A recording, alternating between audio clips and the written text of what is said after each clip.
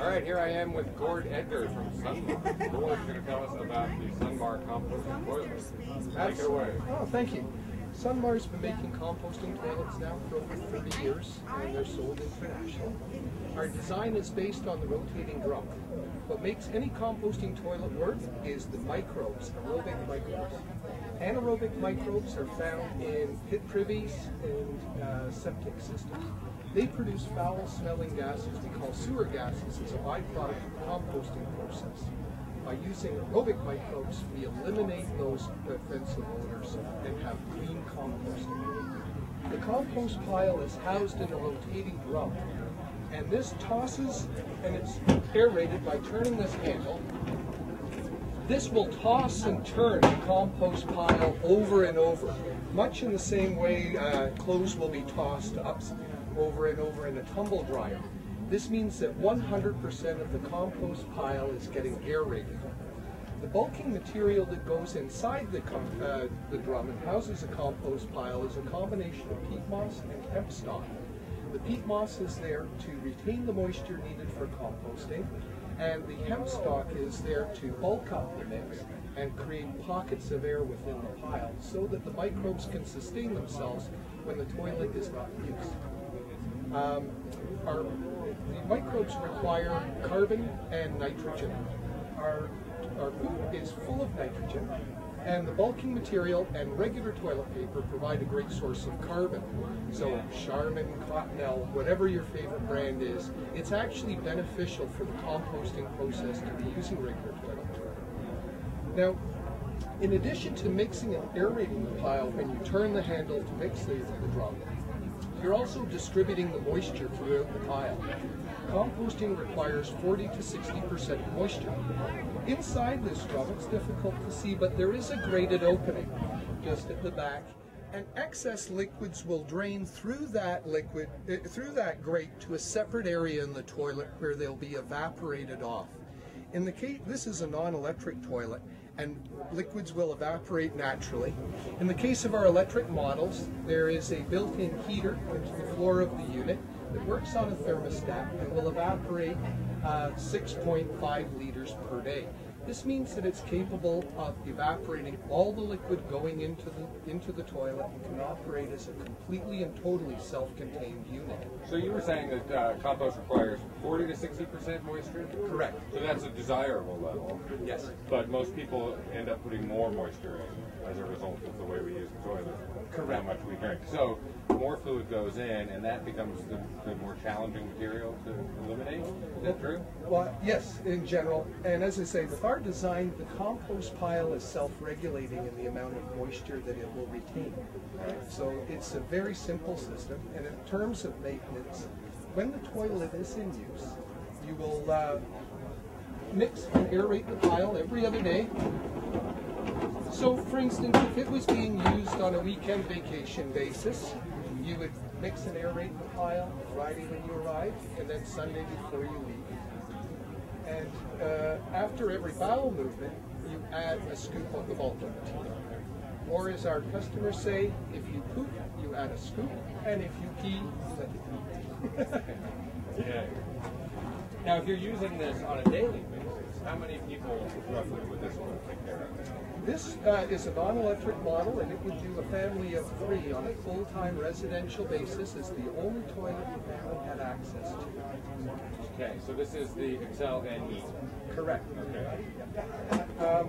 Now, in terms of removing the compost, what you'll find is the crook only turns in one direction, and the lid inside is hinged on one side, so as it turns, it will be closing. By pulling this pin, you unlock the drum, and it will allow the drum to turn in reverse, the door will stay open, and compost will automatically drop into this finishing tray. The handle will lock into position, and the toilet can continue to be used. This area is going to supply an isolated area where compost will not become contaminated with any new liquids or material, and it sits here for a minimum of 1 month to finish. So this is the finishing tray. So how often do we do this reverse? If the toilet is being used on a full-time residential basis, we would remove compost from it once every 3 months.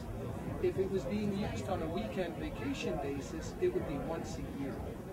And the reason you don't have to empty compost from it that often is the majority, the bulk of our poop is water. So the majority of waste entering the toilet will be evaporated off. When you spin this to dump it into the finishing tray, there must be some fresh material in there. How is that dealt with? Yeah, you're absolutely right. There's nothing to sort finished compost from new waste. And that is the reason why material sits in the finishing tray for at least 30 days, to make sure that everything is composted down.